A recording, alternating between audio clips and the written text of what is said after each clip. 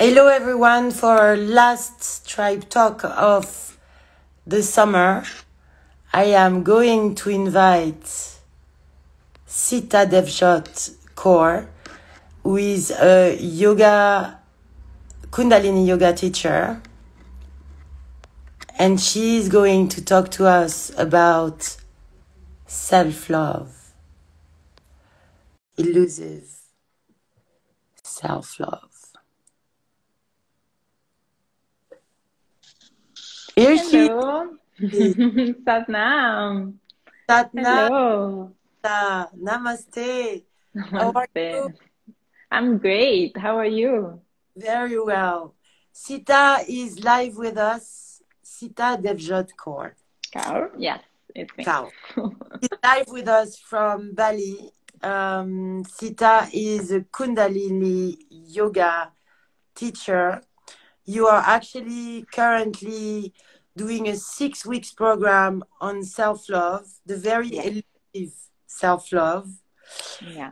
So I thought that would be brilliant to have a chat about your insights about the subject and for you to explain to us as well how Kundalini Yoga works, and so we can talk about many of the questions that usually people have about the subject.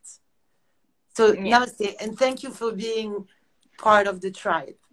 Thank Sita, you. Thank you for inviting me. yeah, we met in the jungle, another tribe, right? Yes.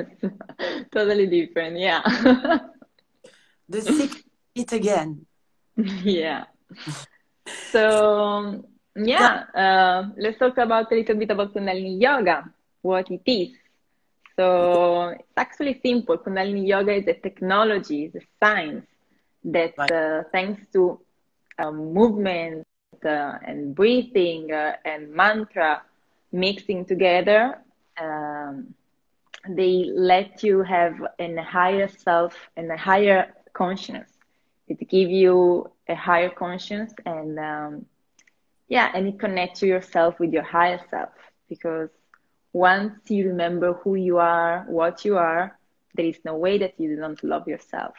Once you connect with your divine, there is absolutely no way that you cannot love yourself. So And yes, I'm doing. Yeah, tell me. no, go ahead. Sorry, there's a bit of a lack of yeah, from Bali. So don't worry, go ahead, please go. So yes, I'm creating this program. I'm actually in the middle of the program right now about self-love. So it's divided in 6 weeks, and we had the first week honoring our body, because often we forget how incredible is our body, how in really we give we don't really appreciate all the work that he's doing every day. We forgot about that. We take it So for yes, that's what I was thinking. We take it for granted, but it's incredible temple, and we really have to start to reconnect more often about that and honoring, appreciate everything, every blood cell, everything. So then we did the second week, we did the mind cleanser, and trying to release things that we like, the monkey mind that is like always on thinking, and try to come back to the natural mind, the meditative mind, and now we are doing the self-confidence week. So we are working a lot with the self-confidence, because it's quite hard while we are living like in a matrix, that we are receiving every second, we're receiving impulse that we are not enough, that we have to buy certain things to be enough, that we have to look in a certain way to be enough. And it's all programmed to give you this message, so it can be difficult sometimes to love and accept ourselves as we are. It's very, I think that's exactly what we're going to talk about. I was watching something where Ramdas is saying self-love truly is about acceptance again. And you know what's interesting is every week I do a talk about a different subject and a different healing method, and the concept of acceptance is the one that comes back all the time, all the time. Yeah. It's almost like healing is acceptance, Yeah. you know. And for, I was in another talk, we were talking about something entirely different, and yet we were talking about the concept of detachment that you find in Buddhism, in Hinduism, and in yoga, obviously. And I never understood so much the concept of detachment, because I thought, like, if you want something and you have to be involved, and how can you be detached and being involved? And it's detach also about the image you think you create about yourself, you know, detach about this person that you think you are. But because we all wear a lot of masks, a lot of things, and we should reconnect with what we really are, and then we can shine and really be the divine that is within us. The Indian Hindu tradition says you are not this mind, you are not this body. And I thought, oh, this is great. And in the jungle, you kind of see that, don't you? Yes, 100%. And yet, at the same time, like, I think the next step is kind of to understand that, okay, I'm not this mind, I'm not this body. But the minute I'm on this earth, I am this body, or I'm not. I can't identify fully with the mind and the body, because it's a gift that you received, the body, I guess, you know? And yet, to function on this earth, you do have to be in awe of this body and using this mind as a tool.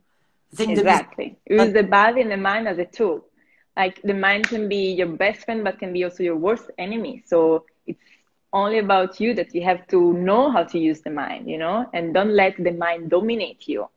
You are who received the tool, you know. You are the one that can kind of dominate the mind. So if we go back, we're going straight into the philosophic part of things, which is great. If we go back to Kundalini Yoga, for people who don't really know, how is Kundalini Yoga different from just yoga? And I know that you were trained in the Yogi Bhajan tradition. Yeah. So, and you're dressed today in full white. White, always so, white. So yeah, I don't like compare, but I do believe, like, in Kundalini Yoga, what you experience in one class of Kundalini Yoga, you might need like many years for Hatha Yoga. It's a technique, it's a technology that really works very fast, faster than other type of yoga. But I don't think this means that this is better, because I think everybody needs their time, you know, like maybe for other people it's better receive all this awareness in more long time, and maybe for others they wanted something faster. So yeah, then there is also other tools like in the jungles that they give you this awareness way much faster. So it's all depend how you want to work on yourself, on your spiritual self, and that's it. Yeah, whatever resonates you more, I guess. Yes, exactly. Yeah. We wear white because with the white color we expand our aura. So to attract beautiful light, to attract beautiful things, we have to be with a beautiful aura and big aura. So yes, with the white color you expand your aura, and also you reflect energy. So if, for example, if you wear black, you absorb all the energy. And so it's up to you. If you are in a place that you don't want to absorb energy, wear white. Sorry. Yeah, yeah. It's the same with like. Well, I was trained in Gong teaching and Gong master and whatever with Don Conroe, who was actually a disciple of Yogi Bhajan, and I know Yogi Bhajan did include a lot of Gong into practice, right? Yeah. So in the Kriya, we have a lot of times we have the Gong as well, included in the Kriya. You're going to explain to me what are the Kriyas. But like, we were dressing in white as well. Reiki as well does that, actually. Yeah. I did a Reiki master. And in Reiki, you're supposed to dress white as well, because at least it lets the energy flow rather Yes. than absorb again, like just block the energies. So that was Yeah. the same thing, basically, the same traditions. Mm-mm. Yeah, it's all connected at the end. So tell me how, like, what are the How kriyas it, so the in? Kriya set of exercise. So in Kundalini Yoga, also this is different from other type of yoga. In Kundalini Yoga, you cannot change and make the class as you want. You know, there is a set of exercise that has been given to us from years and years and years that we cannot change the set because we can mess up with the mind of the people like this. So we have absolutely to follow the set. The only things we can do is make it less longer the time or more longer. So the time is the only thing that you can change, but you have to follow the set that they give to you. So, but there is kriyas, there is like thousand and thousand of kriyas, and each kriya works for something different. The kriya for the heart, kriya for the liver.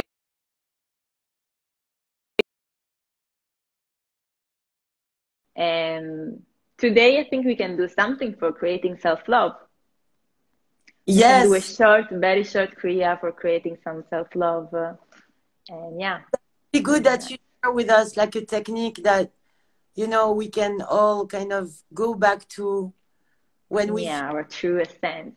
feel too judgmental. Do you want to do this, or do you want to do it Yeah, now? let's do that. Yeah, Okay. why not?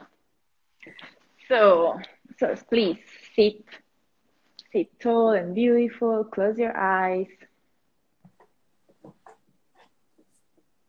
So first, I'm sorry. We are gonna explain also that we always tune in before the class.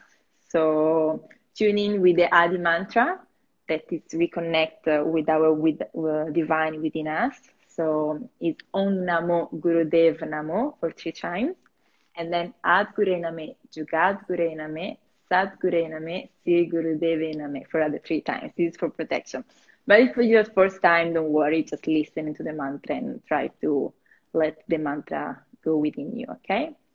So sit beautiful, grab your hands and bring them to your heart center. Close your eyes and focus on your third eye. Spine straight, shoulder relaxed, chin in. Take a deep breath in. Hold the breath in.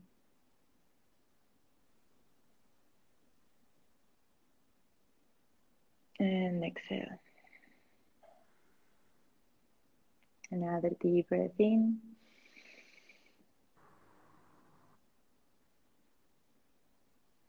And exhale. Now deep breath in and be ready to begin the mantra. Om Namo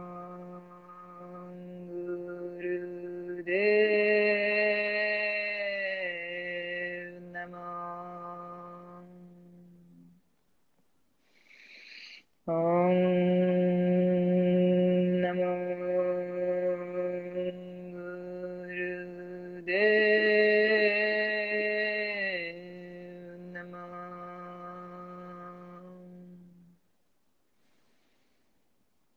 Om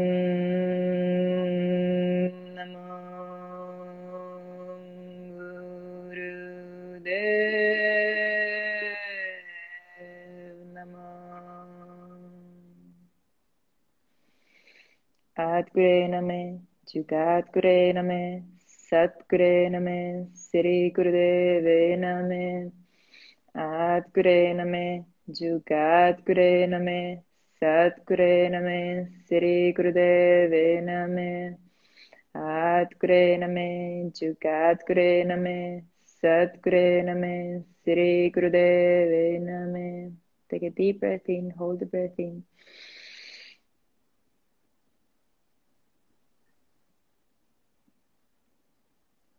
And exhale. And now please bring your left hand on your side like this with the palm facing forward, like you're blessing the universe. And the other, the right hand over your head, blessing yourself. And the eyes are focused, they are closed but focused on the chin. So in this direction. Close your eyes, focus on the chin, and just deep, long breath.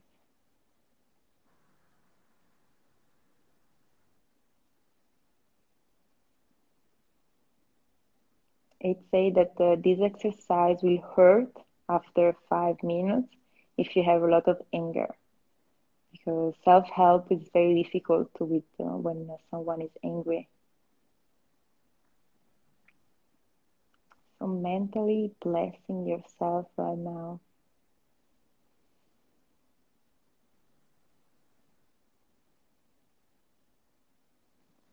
Keep going.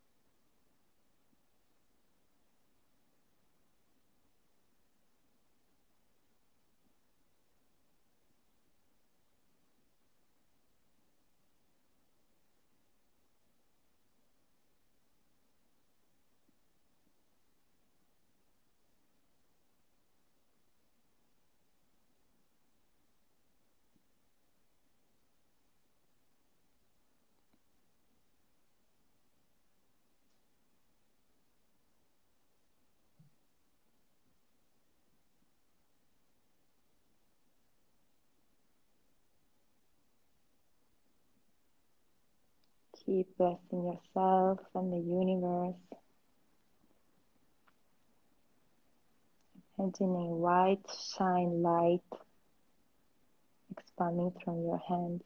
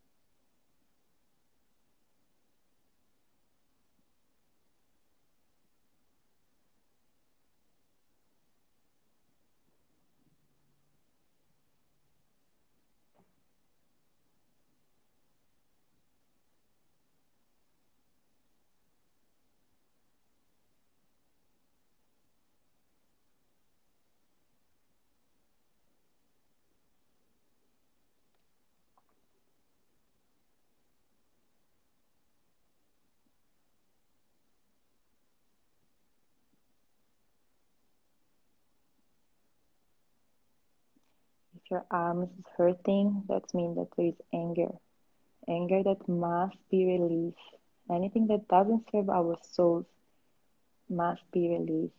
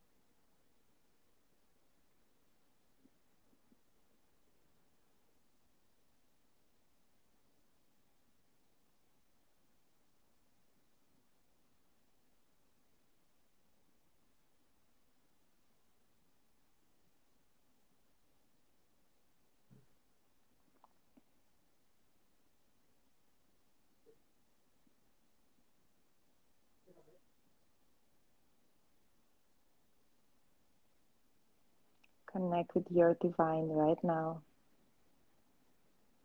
and keep blessing, keep blessing.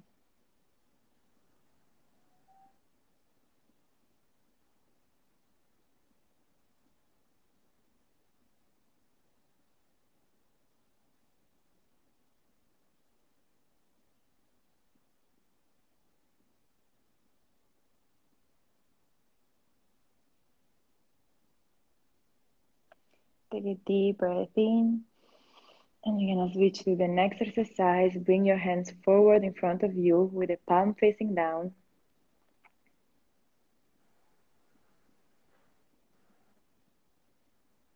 This Kriya will open your heart to the world, but to yourself, the most important.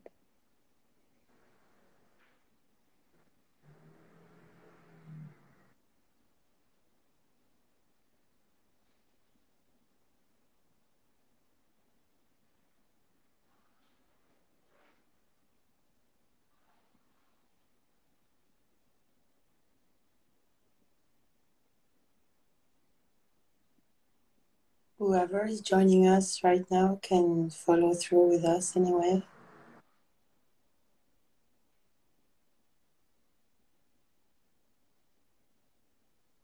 Deep, long breath. Always in and out through the nose.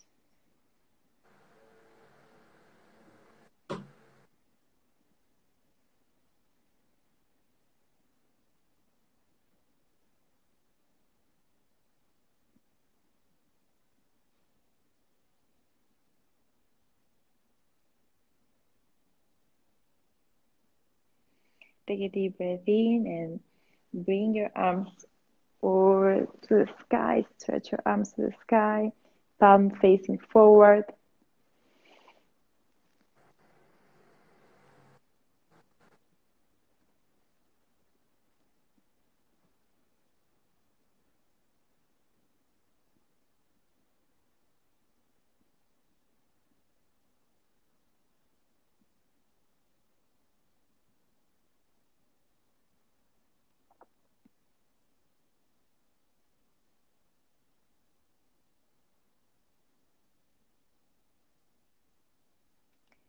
And to finish, take a deep breath in.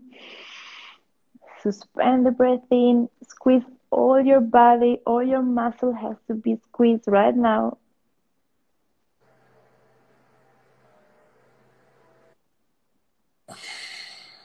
Maintain the position. Exhale. Inhale again. Inhale, suspend, and squeeze.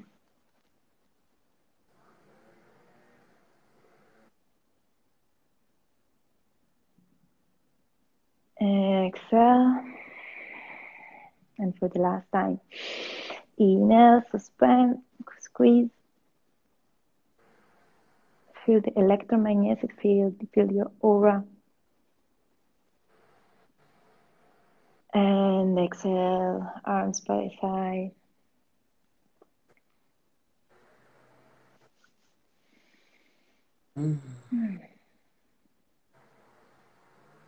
And we finish with the Satnam. So, Satnam.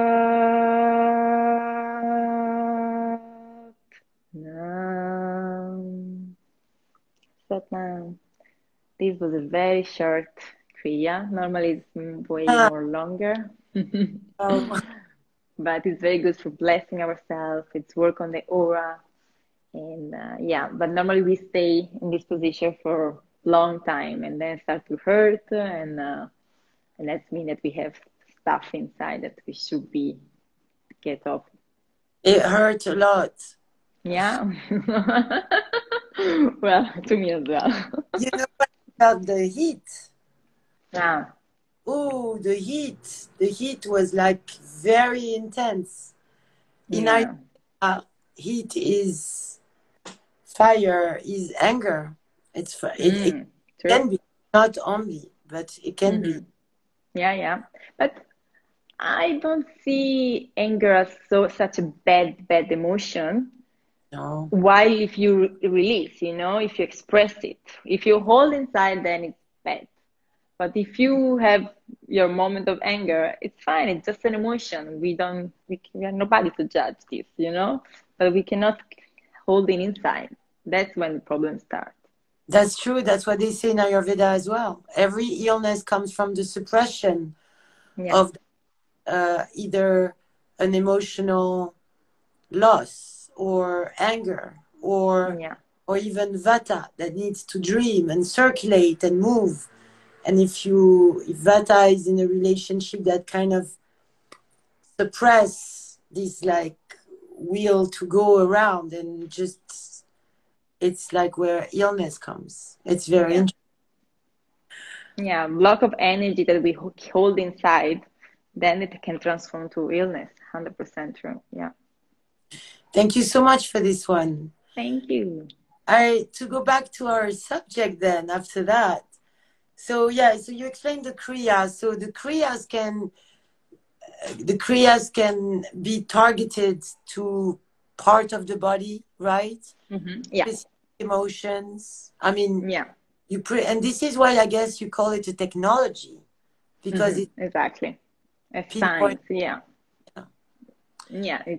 It's something that they've been studying from years and years and years, and it's really a science that this movement combined with this breath, with this mantra sometimes, with because we chant a lot as well, we have a lot of mantras, so the combination that Yeah, then give you the benefits. Yeah. that's it. So since the theme of today is to love oneself, really, self-confidence, self-love. And I think like those terms have been used so much that, nobody knows what to put in them anymore so much. I mean, it kind of like it speaks for itself, right? We know what we can imagine, but I think it's interesting where we started the conversation talking about acceptance, first of all. Yeah. Like in self-love and self-confidence, there is, or at least in self-love, there is a lot of this notion of self-acceptance, truly, to Yeah. start, right? Yeah. I just wanted to ask you, because I think this is really the link between Kundalini Yoga and self-love to some extent. I was looking at a video from Krishnamurti, Guru, who said he's talking about the Kundalini Rising. And I wanted to discuss the Kundalini Rising, because I think there's like people imagine that there's a real snake that's gonna, not a real snake, some kind of like snake infused energy that comes from your ground, I mean your root chakra, and it's gonna go up, and people report to be having like very strange experiences and all the rest of it. And Krishnamurti says, as far as I know, like the yogis I know have practiced this kind of technique, nobody ever really had like, yes, of course there is a rise of energy when you are a yogi by,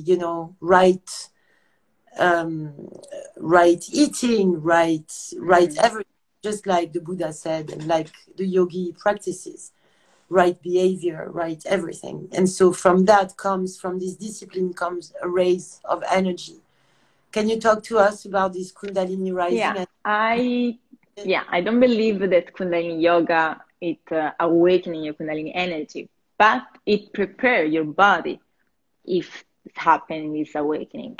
So, because I think there are also other techniques that awaken the Kundalini energy, but the body has to be prepared, Yeah. because if it's not prepared, it can really mess up everything. So that's why I was telling you before about the Hatha Yoga, that maybe for other people, they need more time to get the experience that in Kundalini you can have in a shorter time. But also with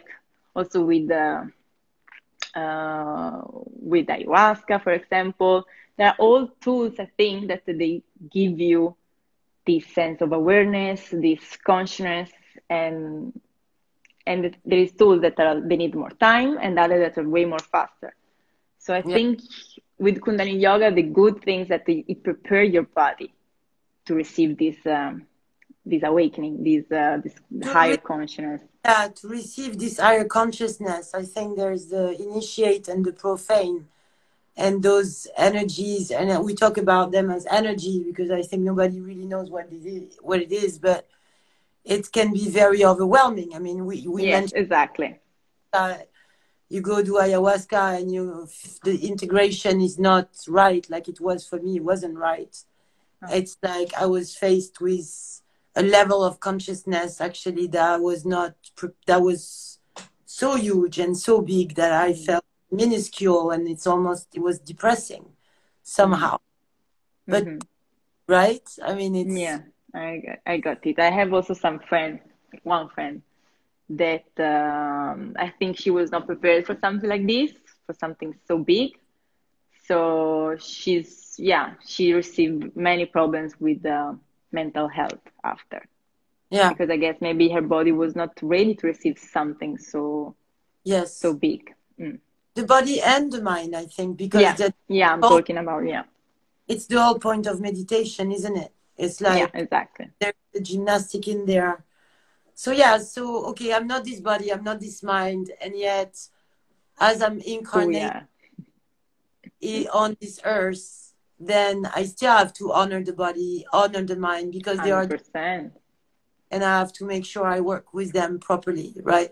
The Krishnamurti thing is interesting again because he says, no, I don't know anybody who really has like the snake rising and all this. He said, okay, the practice of yoga is something that's going to increase this energy and prepare you. Just what you say, really. He says it another way. Mm-hmm. But he says, and this is where I link it to our topic of self-love. He says something like, the true rising, the true awakening is the loss of the sense of self. Yeah. The loss of the image we believe that we are, who we think we are, but nothing to it's nothing compared what we really are. That's So it. yeah, we grow up thinking creating a mask, and but then we have to work on release this mask, release all these things that we build on all our life. Exactly. And it took me forever to understand. You know, you're in India and everybody tells you about ego. And you're not stupid. You've heard of Freud and you know what the ego is, or at least you think you know. But I Mm-hmm. started to really understand what ego was when I understood that it was my identity. It was Mm-hmm. my life. It was the fact that I was the daughter of such and such. I was French. I was raised with these values, these beliefs, Exactly. these expectations. And that all of this is my identity. This is me on this earth again. This body, this mind, made like this. And Yeah. actually all the suffering and God knows I suffer still so much from not being from the lack of self-love. And Yeah. he says the problem is the Krishnamurti guy. My God, how I call him the Christian. He's a proper guru, right? Krishnamurti. He says me, the self, is in constant conflict, creating those dualities. Yeah. These I'm beautiful, I'm not beautiful, I'm not beautiful enough, I'm not enough, I am enough. She is like this. So then the notion of judgment comes in, doesn't it? Mm. We Yeah. were talking about acceptance, and its opposite would have to be like something along the lines of judgment and judging oneself, right? Yeah. True. Do you Yeah. find I this? think I believe that all the pain, as you said, all the pain and things are coming from the ego. But I do believe that the ego is not something so bad. I mean, we just need to understand how it works, and we have to make it as our friend, like understand and appreciate it in the right way. Again, this notion So that the ego is actually your tool. yeah, In another tool. Everything is a tool at the end. you need, 100%. and the big difference is probably not to identify fully with it and Yes. remember that inside somewhere under all these layers is the true thing, the true you. Yes, the true identity, exactly. We in Kundalini Yoga, we actually like our namaste is satnam. Satnam. That means truth is my identity. So basically, when you say hi to someone, you say satnam, and you introduce you as your true identity, not your name or who you think you are, but who you really are. Mm. So So yeah. that's it all, doesn't it? Yes, exactly. It's a It does. journey to remember with what we are. Yeah. Yeah, yeah. To It's remove all this illusion that we create in our life and remembering. It's a journey of remembering life, I guess. yeah. As long as there are like these opposing desires, those judgments, loving is very, there's a waste of energy to start with. Mm-hmm. And when there is that waste of energy, there's a lack of love. I mean, Yeah.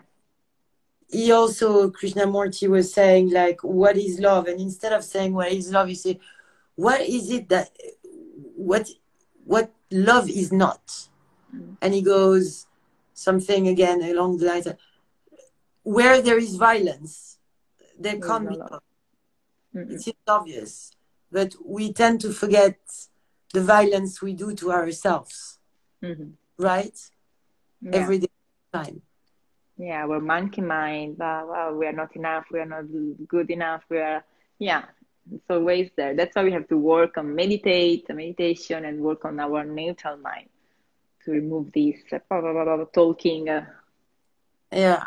I'm, I'm like now almost, I'm not 50 yet, but almost. I You didn't look think. great.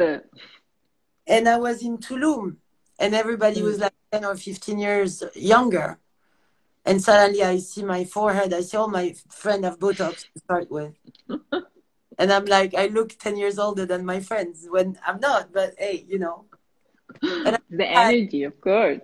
I thought I dealt with all this. I thought I was this. I could just be and be fine and it's okay. And I get in Tulum and everybody's like 15 years younger, and even my friend looked 10 years. And I'm like, oh my God, what am I doing here? And I feel and I stop myself suddenly. Something comes to just, I thought I was done with this crap. No, it's just Yeah. poke every now and then. Yeah, 100%. You think you're done, but then boom, come back. Yeah. Like some pattern behavior, thought patterns. Yeah, 100%. We think that we finally release it all, but no. Then, yeah. And you know what? Like we hold so much in our body, really. Like we hold things that are not even from us. Like we hold energy from our past generation. Yeah, so we hold a lot in our body, and to be really like releasing everything, I think is a lot of work, a lot, and then they can come up as well again sometimes. So it's good to work always on your practice, spiritual practice, on your meditation, and even if it's not your meditation, what is work on you, like I don't know, there is also breath working, there is or dancing, put the music on and dance. Even this is kind of meditation. There is life, it's full of tools, and you just need to find your medicine and use it. So In what you're saying now is that you're saying, and what you've been saying the whole way we've been talking, I feel, you tell me if I'm wrong, I feel like you're saying there is no feeling that's wrong, be it anger, joy, or joy is a bit different, but you just happiness. need to feel it. Yeah. It's Every about, emotion that comes up, so you have to feel it. Yeah. And not hold inside. Yeah, I'm actually now having a detox, so I'm relating this a lot, and I feel like even food is something that just to suppress the emotion, but then they get stuck anyways in our body. But maybe because sometimes we are afraid to feel a lot, we suppress with a lot of things. But the truth is that we have to feel it to be able to release it. yeah. So yeah, but it's not easy, 100% easy to say and difficult to act and practice. Yeah, in one of the other talks we had, like on the tribe talk here, it was just so clear as well. Just what you're saying again. It's like, I feel like, what motivated me to do these talks was I saw so many people who were really lost, or at least were lacking the means to help themselves. And I thought, what about we invite people who have all in common to heal through modalities which increase consciousness? And it sounds like a lot of blah, blah, blah, but actually that truly is what it is. I'm an eye practitioner. Every day I see people who they have something physical, but none of the patients I've had, I'm talking all the patients I've had, all of them, this physical pain is coming from something emotional or something repressed or something. And again, it goes back to the process of healing, it does goes to shit before it gets better. It's tough 100%. to up, isn't it? 100%, yeah. Like healing is not fun and beautiful. Healing can be dark. It can be ugly. It can be very bad. Yeah, but it's the only way to heal. So let's embrace even this dark side of us. It's fine, you know. Everything is God at the end. Dark or light, everything is God, and we have to embrace everything and just release anything that doesn't serve our soul. And yeah, don't. Yes. Did you learn a lot of this in the jungle as well? Yeah, 100%. It changed my life, the jungle. But I don't advise do Kundalini yoga and go in the jungle. 100% no. But because yeah, it's I think there are two tools very powerful, and together is not a nice mix probably. So, but when I did it, I was at the beginning of my journey with Kundalini yoga, and for me, it was one of the best things I did in my life. Me too. And it really changed how you see the world, how you see everything. Me too. And I'm very, very grateful for that. Like and also, you and I will have to have another tribe talk about ayahuasca. Yeah, 100%. That would be nice. Yeah. Yeah. So tell me now, how do we find you? How can we get in touch with you? I'm doing now every Wednesday at I think 8 a.m. in London time, so 9 Europe time. I'm doing a class of Kundalini Yoga. Nice. Because my self-love program is already started, so the group is already created. So I think it's gonna work both ways. Remove this because I can't hear you, babe. Now you can hear me? Oh, it's okay. Yeah. So yeah, the program is already started. I think I will. I can give the programs when it's finished with the class that are recorded because every class is recorded. But yeah, if anyone wants to join me on every Wednesday, I have live classes on Zoom. Yes. And, yeah. And it's open to everyone. No need any experience. Everybody's more than welcome. And yeah. Okay, wonderful. And the self-love program, you might put it online, or you might make it available one way or another to people. When finish, I will put available because yeah, I will record. Every class is recorded, so it's gonna be available for everyone as well who want to have the class registered. Okay. Okay, that's wonderful. I don't know if anybody has questions, but if you don't, we will anyway. This talk will be on our Instagrams, and I'll make sure that you get the video, obviously, for whoever wants to see it or send it to their friends. I am going to stop doing the tribe talk in August because I think everybody's on vacation, at least in Europe, and so there's not that many viewers just now, but we'll have some interesting one in September. And I think if you're up for it, we should talk about ayahuasca and plant medicine in September, and how it changes people's life. Mm-hmm. That would be amazing. Is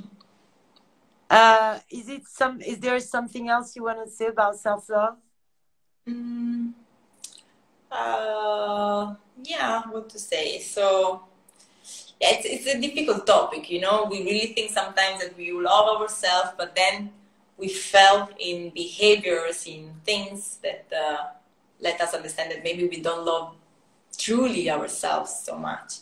So it's not that easy. We are living in a world that we have impulse every 2 seconds, that like the matrix is really like created for make you feel not good with yourself, to like it creates illusion in yourself, and we believe in this illusion sometimes. So yeah, self-love is also release all these illusions and remember what we really are. 100%. Acceptation.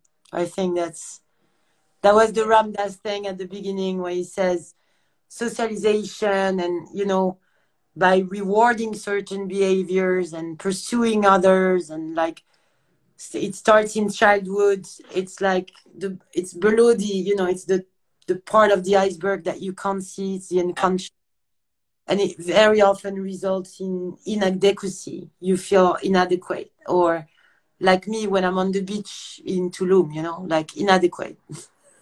Yeah, also, for example, they say like to truly love someone, you have to first love yourself, something like this. I don't really believe that. I don't want to say that if you don't love yourself, you cannot love anybody else. But what I believe is that if you love yourself, then the relationship with others, they're going to be pure and beautiful, you know? There will be not coming up trauma and this and that, or bad behaviors coming from your insecurity or whatever. So yeah, self-love is important for yourself, but also for creating relations with others. And I think that's the real point, right? They Yeah. talk. We could have another one about true love, but truly it's about, as soon as there is division, there is no true love. So that's what I'm afraid. Yeah. Sita, thank you so much. So much. That was Satnam, sister. That was so good to see you, and you beam this, like what you talk about, and you feel like, you know, the true yogini who actually, your aura, your energy, your aura breathes what you preach, and that was very beautiful. Thank you so much for inviting me, and I'll see you soon. Yes, we'll have to do some more. I'm going to call you back for September. Everybody, thank you for joining. That was wonderful. And have a great summer for those who are like on that side of the world. Enjoy Bali, Sita. I'm sure that's beautiful and you're fine there. Thank you so much. Satnam. Satnam. Bye, everybody. Bye-bye.